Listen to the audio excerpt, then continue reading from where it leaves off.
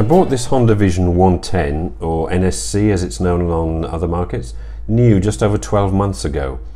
And so I thought this was a good time to give you my impressions of this simple but endearing little scooter. Perhaps unusually, I'll be giving you my opinion as a biker. I own and have owned a number of big bikes, more of which later, but I really get a lot of pleasure from this little scooter, and today I'm going to tell you why you might too. I'll quickly take you through the minor modifications I've made and then talk about what I like and don't like about the bike after 2,000 kilometers. The first mod was carried out by the dealer before delivery. I asked them to swap the original tyres for some Michelin Pilot Streets. The original tyres looked okay, but I'd never heard of the brand, and as the scooter was originally intended for my wife, I didn't want to take any chances. Soon after getting the scooter, I installed this Puig 9340 screen. If I'm perfectly honest, it didn't really make that much difference either to the wind hitting my face, I'm 6'3", or to my chest area. I'm sure it must make a slight difference, but I can't really feel it. I've left the screen in place, but honestly, I wouldn't bother again. Perhaps a taller screen would be more effective, but I like my bikes to look as good as they can, and I just don't go for humongous screens. The next mod was very easy, a little self-adhesive analog clock sourced online for about €5. It just makes life a little bit easier, saves me having to pull out my phone to check the time. Prone to theft you might think, but it was cheap enough, so I'll take my chances. The final accessory is one I put on all my bikes. Grip Puppy foam grips or covers that slide with some difficulty over the factory grips. These provide a softer, fatter grip for my hands and also help to eliminate some of the vibrations through the handlebars. The Vision is actually very good for vibration, but every little helps.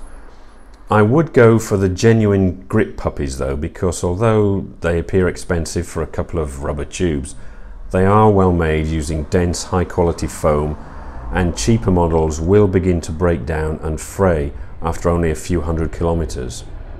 So what do I think of the Honda Vision? Let me take you through one or two of the bad points.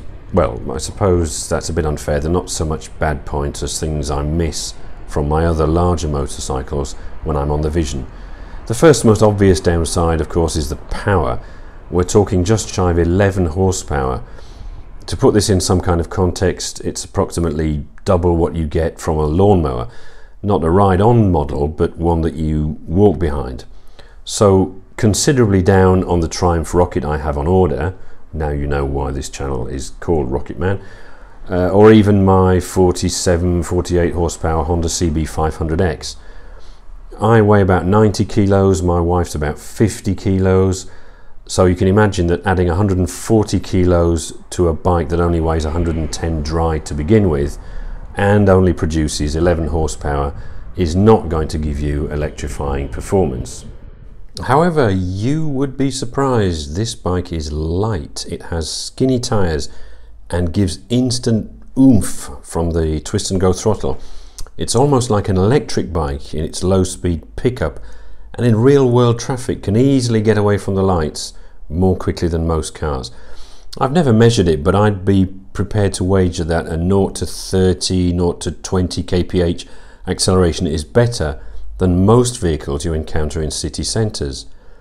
We've been two up on some twisty hillside roads, and despite my fears, the Vision coped remarkably well. Realistically, you're looking at about 80 kph, 50 miles an hour maximum speed, but how often do you need to do more than that in the city anyway? I have been on dual carriageways, and while it can be done at a pinch, I wouldn't really recommend it as a long-term commuting solution. The problem is that there's no margin for error if you're more or less constantly on full throttle. I've ridden the slightly more powerful Honda PCX and Honda Forza 125s, and to be honest, they're no better. The Vision also offers superior filtering in heavy traffic thanks to its much slimmer design. I also owned a Honda Monkey 125 for about 6 months alongside the Vision, and found the Vision actually to be much faster in the real world. The twist and go makes it just so quick off the line. No need to think about depressing the clutch with your left hand. engaging first with your left foot, then matching the revs as you pull away before having to kick up into second, etc.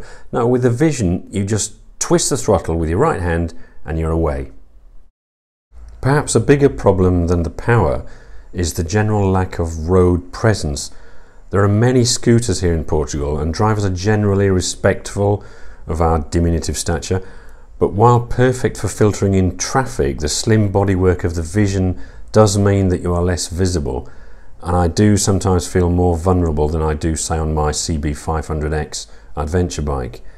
The Vision has dip beam on permanently, as well as two fairly feeble side light things, but compared to other bikes' modern LEDs, these are a bit poor.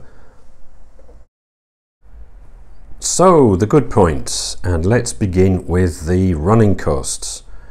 Compared to all other vehicles I currently own or have owned in the past, the Honda Vision feels like free transportation. Of course, it isn't free, but it's so cheap that to all intents and purposes, and compared to other means of transport, it does feel genuinely free. Obviously, you have to swallow the initial purchase price of about 2,200 euros, I think it was, plus a couple of hundred for the Michelin tyres I put on and the inevitable taxes. From then on, though, it is virtually free. I average about 175 miles per gallon, or 1.6 litres per 100 kilometres, and despite using the scooter at least once a day, I can easily go 4 or 5 weeks without filling up, and when I do, I'm lucky to squeeze €5 worth of petrol into the tank. I took the bike in for its first service in January 2019 after 1,000 kilometres and was charged the princely sum of €36. Compare this with the €100 I was billed for my CB500X last month and the €230 I paid for the same service on my Triumph Street Triple a couple of years ago. I've already alluded to other benefits of the bike, diminutive size even compared to other scooters, which makes filtering in traffic a breeze, great manoeuvrability thanks to a tight turning circle, and the general stability and comfort from its relatively long wheelbase and large wheels, 16-inch on the front from the 2018 model year onwards. There's ample room for my 6'3" frame to stretch out, and the step-through flat floor is great for carrying the odd shopping bag between your feet. The under-seat storage is large enough for a few groceries, though as you can see, only small jet-style open-face helmets are going to fit in there. My other open-face helmet, a Shoei J Cruise, will not fit, and neither will, of course, full-face helmets. Honda do provide two small hooks, peg things under the seat, which you can attach a second or larger helmet to, although these will of course be exposed to the elements and prying eyes. So why do I hang on to this scooter when I've got other more exciting bikes to ride? In a nutshell, because it's just so easy to ride, practical to park and cheap to own. Yes, I suppose a 250, 300cc version would be nice, but then of course you'd need bigger brakes, better suspension, etc., and the costs would spiral. As things stand, the Honda Vision is refreshingly unpretentious and easy to live with. It's just so damn amenable. We'll be hanging on to it until it falls to pieces, which, knowing Honda, will probably be long after I've hung up my own motorcycling boots. As always, thanks for watching.